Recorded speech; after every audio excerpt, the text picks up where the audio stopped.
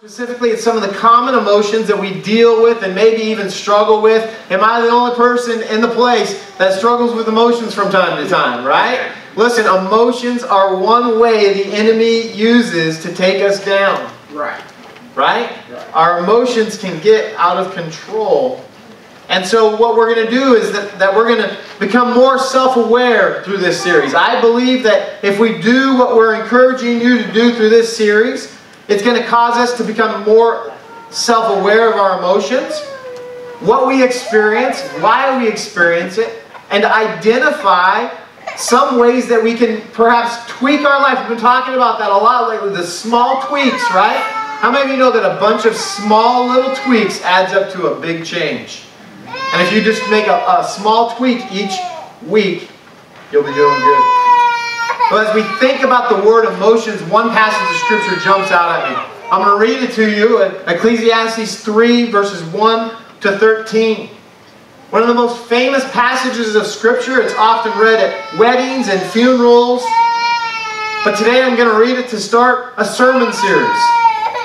It says this: "For everything there is a season, a time for every activity under heaven, a time to be born and a time to die, a time to plant and a time to harvest, a time to kill and a time to heal, a time to tear down and a time to build up, a time to cry and a time to laugh, a time to grieve and a time to dance, a time to scatter stones and a time to gather stones, a time to embrace and a time to turn away, a time to search and a time to quit searching, a time to keep and a time to throw away, a time to tear and a time to mend, a time to be quiet and a time to speak, a time to love and a time to hate, a time for war and a time for peace." What do people really get from all their hard work? I have seen the burden God has placed on us all. Yet God has made everything beautiful for its own time. He has planted eternity in the human heart. But even so, people cannot see the whole scope of God's work from the beginning to the end. So I concluded there is nothing better than to be happy, enjoy ourselves as long as we can, and people should eat and drink and enjoy the fruits of their labors, for these are the gifts from God. Eat and drink. Maybe we should just go to lunch. Let's forget it all. When Solomon writes Ecclesiastes, he goes through, he says, meaningless life is miserable and meaningless. He would end the book with a totally different tune that we'll talk about in a little bit. But as I read Ecclesiastes 3, there's so many things that jump out at me. There's so many of these things that we experience in our lives, and they create emotions inside of us. Even as I read it, emotions are bubbling out from you. Everyday, ordinary life is filled with emotions, flooded with emotions. You really can't do anything about the fact that you're bombarded with emotions. So why do a series on emotions? Because you can choose to not allow your emotions to control you. That's why.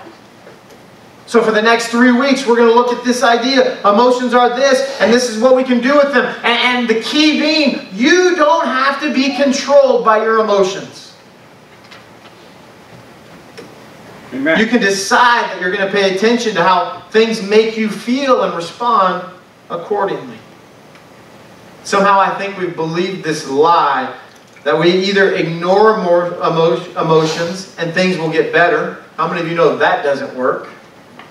Or we allow them to totally dominate our lives and control us to the point where we even, at some cases, become crippled by the emotion. See, ignoring emotions is not the solution, and allowing them to control you completely is not the solution. Have you ever been so overwhelmed emotionally that you couldn't do, say, or even think about anything? Of course, we've all been there. So one of the goals of this series is to become aware of what emotions are meant to do for us, how we can use them instead of being abused by them. God wants you to be emotionally happy. John 14:27 says, I am leaving you with a gift. It's a gift. I'm giving you a gift. You can either take it or you can leave it. How many of you know on Christmas morning, if you leave the presents neatly wrapped around the Christmas tree and you don't unwrap them, you never possess them? I had a friend who gave me a pair of socks. It was evident that they were a pair of socks. He gave them to me one Christmas season and he said, don't ever open these socks. I held on to those socks for 3 years. And on every Christmas Eve, I'd send him a picture. And I'd say, don't worry about getting anything this year, bro. I still have it. 3 years goes by and he finally says, open the package. And I opened it and they quickly became my favorite pair of running socks. But I didn't possess them until I took the gift, until I opened it. God has given us a gift. It's a peace of mind and heart. He wants us to be emotionally healthy. He wants us to have a peace in our mind and in our heart. The deepest part of us, He wants us to experience peace. And the peace I give is a gift the world cannot give. So don't be troubled or afraid. This isn't a gift that you can buy. It's not a gift that you can earn. This isn't a gift that you can find in a pill. It's not in a bottle. It's not anything but in Jesus. Amen. It says the world cannot give this gift, but Jesus can. You're going to have opportunity, He's saying, to be overwhelmed. You're going to have opportunity to be troubled, to be stressed out and to panic. But guess what? There is a gift. You don't have to live that way.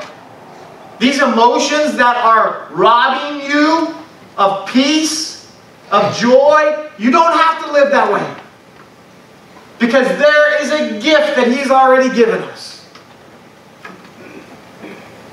He's saying you're going to have the opportunity to experience fear.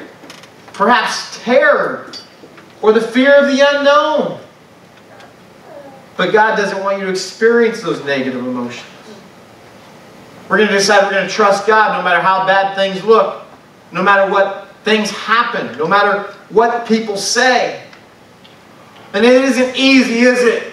Sometimes I stand up here and I say these things and I'm like, man, it isn't that easy.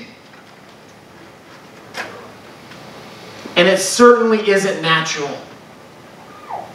When you're going through the deepest, darkest pains, it isn't natural to say, I'm going to trust God and I'm going to experience this peace. See, freaking out is natural.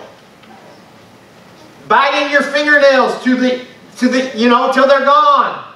That's natural. That's a natural response to stress. Lord, I trust you no matter what. That's not a natural response. That's a response in faith. Amen. Yelling is natural. Gordon was sitting in the drumming thing this morning. He said, I can't hear you, so I started to yell. He says, I can hear you now. You don't have to yell. I said, I want to get it all out. Yelling is natural. But being calm and peaceful, it's not natural. Well, natural isn't always the answer. And emotions are natural. In fact, the definition of emotion is this: a natural, instinctive state of mind deriving from one's circumstances, the things that happen to me, from the mood, right? An emotion is a momentary thing. A mood is something you get stuck in. Or relationships with others. Here's the thing. Circumstances, we don't always choose what happens to us, but a lot of times we do.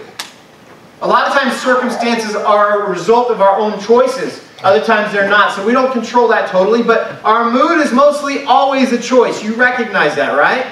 Amen. You choose your mood. That whole line, change your stinking thinking, change your mood. I'm sorry that you don't feel good. What are you going to do about it? Relationships. We choose our relationships besides our family. And even in that we get some kind of a choice. Don't we? We have a choice in this. In all three of the things that emotion is defined by. So what are you saying here, Ben? I'm saying that if science tells us that there are 3 determining factors of emotion, and they're mainly controlled by our choices, I'm telling you we can control our emotions. In researching this, I came across this emotional wheel. And it says for every emotion, there's an opposite emotion. So you have joy here and you have grief. How many of you have experienced both of those? Yeah. We have fear and we have anger. How many of you have experienced both of those? Yeah. Surprise, anticipation, disgust, and trust. Trust me, I'm just disgusted by you. I can't trust you because I'm disgusted by you. We've experienced all of these emotions. And for every one, there's an opposite. The reality is that we often live in here, but we can get to the extremes. If you're like me, you can get there quickly. You go from joy to sadness real quick. But we can choose these emotions. You can make the argument that every decision requires an emotional response. So emotions aren't all bad. In order to make a decision, you have to have an emotional and an intellectual response. Usually, we ignore the intellect and we just go with emotional. That becomes a problem, doesn't it? If we're always making our choices on emotions, we're probably making some pretty bad choices. Sometimes we avoid making decisions or doing the inevitable because our emotional response to that and what we have to face is overwhelming. I don't want to do this even though I know I need to do it because it means I'm going to feel this way. That is not good. That is not healthy. However, when we ignore or repress action because of emotion, we never get closure. If you're a person who struggles with closure in your life, chances are you ignore things because of the emotional response you know it's going to give you. Instead, recognize this is probably, possibly, maybe, may cause me to feel this way.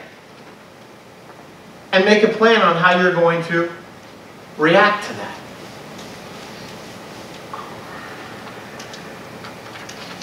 But one thing that we believe that I think is really bad at a young age, we're kind of taught this, especially guys, is that emotions are bad. I want to dispel that right now. Emotions are not bad. My father, the 6'5", 300+ pound giant, taught me that it's okay to cry during a movie. It's okay to cry when you experience pain. It's okay to be angry when things happen. That emotions are a natural response in life. He was a police officer, so obviously he had to learn to block some emotions, right? Because you can't always base every decision off of emotions. But he taught me a very valuable lesson, one that I believe is 100% on point biblically, and that's this. Emotions aren't bad, but how we express them can. Your emotions are never bad. No matter what the emotion is, it is not bad. But how we express that emotion can be. Have you ever just lost it? I mean, like totally lost it, you know? Whether it was the way you responded, like with voice, or maybe it was with tears and snot, and, you know. I used to lose it really easy when I was younger. Really easy. I've told you some stories before. One time I got angry. Driving home, I had a huge icy in my truck. And we had just bought a brand new house and we pulled up and I was so mad. So mad at something just small and trivial. This was a long time ago, by the way. Let's just... And I got out of the truck and I said something mean and hurtful, I'm sure. I don't remember what it was, to my wife. And I took that icy and I threw it as hard as I could against our house. Left a dent in the garage door. A plastic cup left a dent in the garage door. I used to have a really bad problem with how I responded to my emotions. I used to be that guy that would punch a hole in the drywall and think he was tough. I used to think that someone that would punch a cement wall was not smart because it always tore up their hand until I realized the pain of patching up a drywall hole. Have you ever just lost? See, the Lord helped me understand some things. That experience emotion isn't bad, and it isn't a sin to experience any emotion. Anger is not a sin, but how we express it can be. Emotions aren't bad, but how we express them can be. Romans 12:15 tells us about the importance of emotion. It says, be happy with those who are happy and weep with those who weep. Match them emotionally. It helps you. It helps them. It's how we get through life. Helps us process life. It helps us support others. Relationships are strengthened. How many of you know that when there's a shoulder to cry on, that relationship is strengthened? Experience the joys and pains of life together. We see this over and over again in Scripture. We see it over and over again in the life of Jesus. And as we read the words of God, we see that even Jesus experienced emotions. In fact, it's hard to come across a story in the Bible that doesn't express some kind of emotion that Jesus felt. So let's look at some of these examples. The first one, my favorite verse to memorize, John 11:35. Shortest verse in the Bible. Jesus wept. That's it. And his friend Lazarus had died, and a lot of people would argue over the fact that let's have a debate. Was he crying because Lazarus was dead, or was he crying because he knew he was going to have to bring Lazarus back from heaven? What was it? I don't know. We're not going to argue that point today. What we're going to say is, if Jesus can weep, then real men can cry. Amen. You hear me? If you've been taught that you're a man and you can't cry, I want you to get over that jump. If Jesus wept, you can too. Jesus experienced emotions. Another time, Jesus caught people using the temple for business, for personal gain. They were selling things inappropriately, charging extra money for these sacrifices. And Jesus, he gets a little upset in Matthew 21. Jesus entered the temple and began to drive out all the people. And in John chapter 2, it actually says he made a whip to drive them out. That's taking the icy up a notch. You know what I'm saying? His was righteous anger. Mine was not righteous anger. It says he drove them out of the temple. They were buying and selling animals for the sacrifice. They began to drive out all the people buying and selling animals for sacrifice. He knocked over the tables of the money changers and the chairs of those selling doves. He said to them, the Scriptures declare, my temple will be called a house of prayer, but you have turned into a den of thieves. Jesus was never afraid of confrontation. Emotions naturally cause us to not want to confront things. But in reality, there's often times where you're going to have to make the decision to step into confrontation. But the reality is that Jesus was full of compassion. Matthew 9:36, when he saw the crowds, he had compassion on them. Let's talk about these crowds. These are people who don't know God. These are people who don't know Jesus. They're following around this dude that's doing all sorts of crazy miracles. And he sees them, and it says he had compassion on them because they were confused and helpless like sheep without a shepherd. This is where we get that powerful scripture. The harvest is plentiful, but the workers are few. When Jesus saw people who didn't act like him, he had compassion on them. He was not judgmental towards them. He didn't talk about them. He didn't call them names. He had compassion on them. He reached out to them with love. The only people that Jesus ever called hypocrite in my record is the religious leaders of the day. What do you see when you see people who don't know the Lord? Matthew 14, we have another example of Jesus and compassion. It says, as soon as Jesus heard the news, what news? The news that John the Baptist had been murdered, his cousin, the one that baptized Jesus. had been murdered. He hears the news and he's so distraught that all he wants to do is get alone. Have you ever been there? Emotionally, I'm so gone, I'm so far gone that I have to get alone. There is nothing wrong with that. If you need to get alone because emotionally you're a wreck, there is nothing wrong with that. That is not wrong, that is not a sin, and no one should ever tell you that because Jesus did it. But there was a problem. The people found out where he was going, and so they followed him. He didn't respond in anger against them. He didn't say, "Get away from me." Instead, we have some of the most powerful moments in all of Scripture coming ahead of us.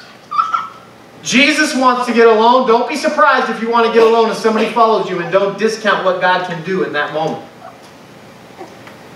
You hear me? Amen. Emotions are not bad. Sometimes you need to get alone, but don't be surprised when your friend or your loved one follows you.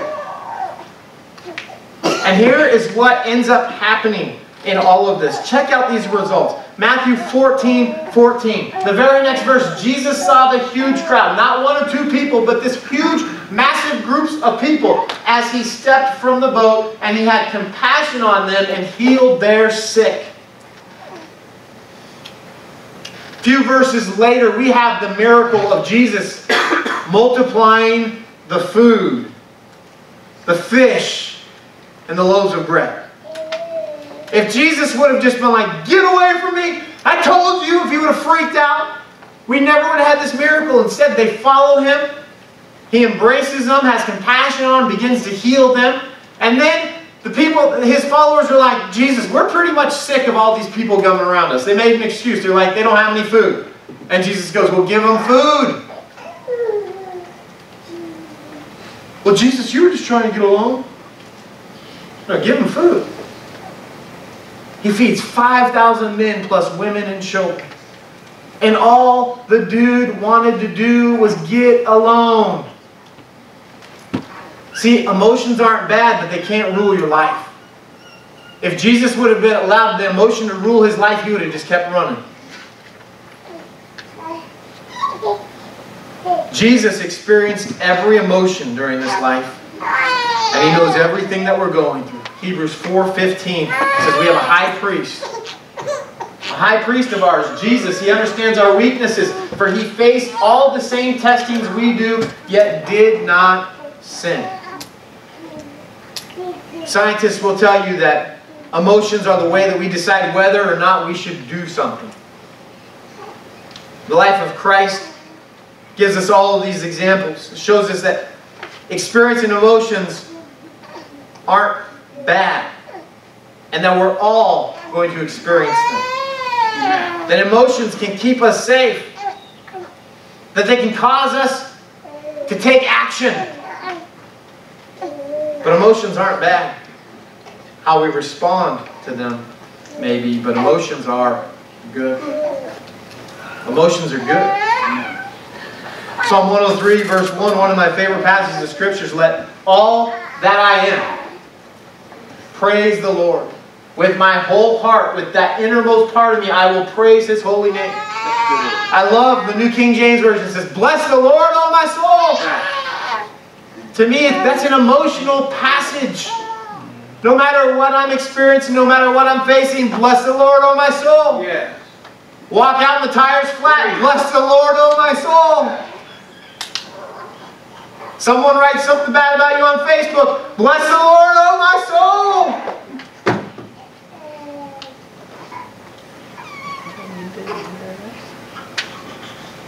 Even my emotions, yes, even my emotions. Bless the Lord, O my soul. Emotions are critical to the human experience. I'm not trying to say that we need to cut our emotions off, ignore them, or do anything with them, but we must be careful in how we respond to them. We must learn how to express them properly. Yes. I'm so glad that I'm not that out of control 19, 20, 21-year-old that had no clue of how to express them properly. We still slip up from time to time. Can I get an amen in the house? Amen. But we must learn how to express them properly. appropriately. And I just heard a collective, uh-oh. Right? I mean, basically, if you're breathing in this place, you may have some work to do here. Bless the Lord, O my soul, and all that is within me. I got some work to do here. Expressing emotions properly is the challenge of our lifetime. Proverbs 29:11 says this, a fool, a what? There ain't no fools at Crossroads. A fool gives full vent to his spirit, but a wise man quietly holds it back. A fool gives vent to his spirit. Guilty. That spiritual vomit. Bleh. I'm just so frustrated. Let me tell you all about it. Bleh. You'll never believe what happened. Bleh. You'll never believe what they did to me. Bleh. The Bible tells us, listen, it's okay to express your emotions. It's okay to talk about your emotions. But you probably shouldn't give full vent to anything. When you do, it can cause you to sin. So we need to learn to hold them back. Not necessarily repress, not hide them, not ignore them, but hold them back. So you don't have to verbalize every complaint that you have. Ben, I'm talking to you, Ben. You don't have to express every single thing that frustrates you. We know someone's driving in the left-hand lane 5 miles an hour under the speed limit. We know someone's sitting at a stoplight on their cell phone. What good is it going to do to vent? All it's going to do is take away the joy that you have. Amen. See, when you worry about something so small and insignificant, you can derail your whole day. And when you derail one day, you can derail the next day. And it becomes a pattern that you repeat over and over again, and it allows misery to creep into your life. Decide today that there is more important things in this life than the little things that make you upset. See, life is a precious gift. Don't waste it on the little things. The little things that don't matter. But spend it on the little things that do. Embrace your family. Phone a friend. Give someone a compliment that you really mean. Be love. Be grace.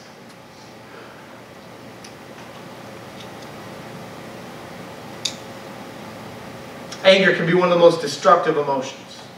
And we're not going to spend a lot of time looking at a specific emotion today. I told you we're going to define an emotion. We're going to talk about what they are, which we have done. But I could not ignore this emotion. I felt led to talk about this one specifically. Because this is one that can't wait. Some emotions are stronger than others. And I believe this one has the potential to derail us quicker than any of them. Ephesians 4:26 and 27 says, and don't sin by letting anger control you. Notice it doesn't say don't get angry. It says don't sin by letting anger control you. Don't act like a fool when you get frustrated by someone. Ben. I'm not going to call out anybody else's name because I'm not that type of guy. But I'm just saying. Don't let the sun go down while you're still angry, for anger gives a foothold to the devil. Yeah. It's been my experience that when I've been angry, if I repress my feelings, it gets worse. But if I talk with the person responsible with the frustrations, I don't want to say every time, but most of the time, the results have been a strengthening, a bonding, a welding together of a friendship that is biblical. The Bible says if you have an issue with someone, you're to go to that person and talk to them, not talk about them to everybody else. It doesn't give any kind of qualifying measure for that. It doesn't say, if they really did you dirty, it's okay. You can just share all the good news about them to everybody else. It says, if somebody has sinned against you, go to that person. And then if they don't listen to you, take 2 or 3 witnesses with you. Not to gang up on them, but to officiate. And if the case is that you're angry, you're frustrated with someone, chances are you need to talk to them. And preferably to the one that caused it. Or perhaps today you need to forgive yourself. There's been some things in life that have happened and you are the only person that you can find blaming. And that's okay. As long as you don't hold on to it. Because that can produce a spirit of anger within you that can ruin your life. Not to mention the lives of everyone around you. Choose today to forgive yourself or someone else. Ask God to forgive you and let go of the anger that you're experiencing. Proverbs 16:32, it tells us what we should do. It says, he who is slow to anger, he who is what? Slow to anger is better than the mighty. And he who rules his spirit than he who takes a city. It's saying if you can control yourself, you're more powerful than an army that can overthrow a city. This is a big deal. This matters. Our emotions are very real. They cause us to do things. They cause us to not do things. But in the end, the Bible tells us we need to hold them back. We need to learn to process our emotions. Use them as the gift that God intended for them to be.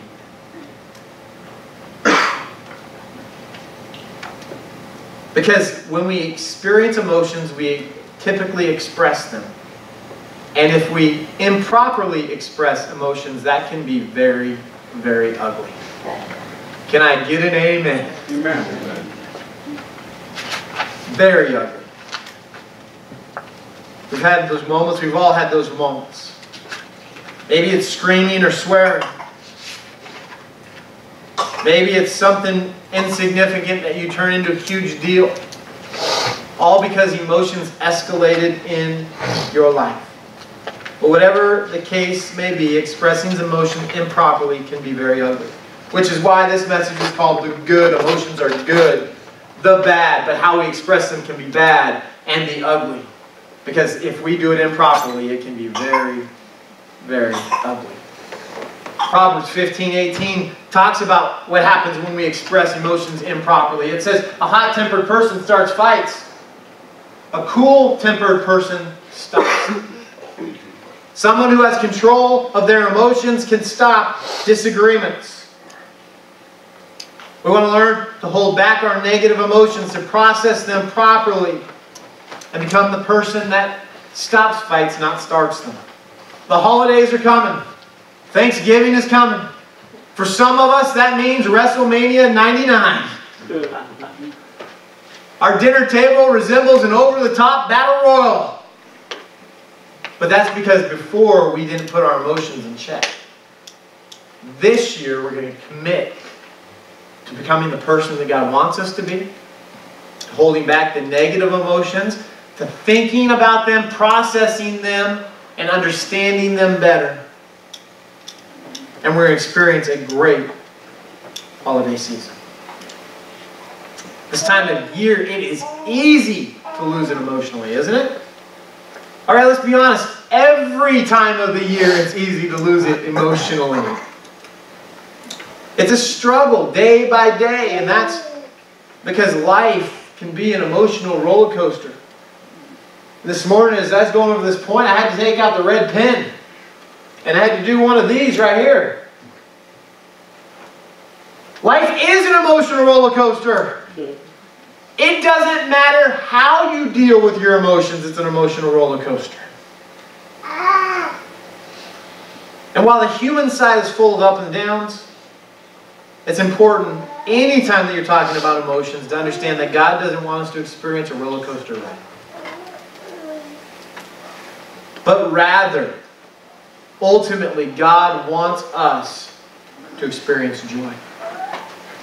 God wants you to experience joy. It doesn't matter what kind of thing you're going through. It doesn't matter your circumstance. It doesn't matter what's going on with other relationships. God wants you to experience joy. And lasting joy only comes through a relationship with God. It's the only way you can have lasting joy. Life is so uncertain, so full of ups and downs. If you base your joy on anything but God, you are going to find yourself coming up short all the time.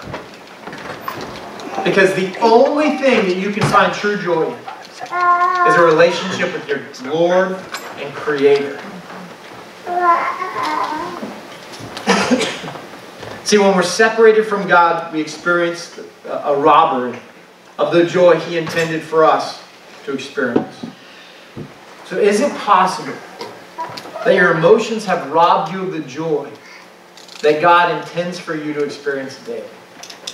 Is it possible that these little things that drive us crazy are robbing us of the joy that God wants us to have?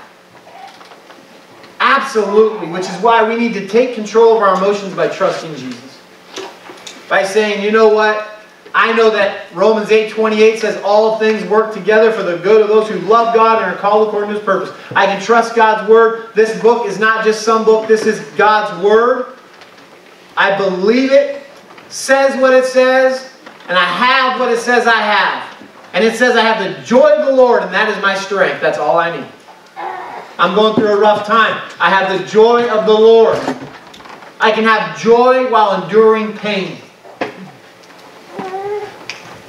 No matter what you experience, no matter what your mood you find yourself in, no matter what happens in your relationships with others, today make the choice you're going to choose to trust in the Lord. Amen? Amen. Let's pray.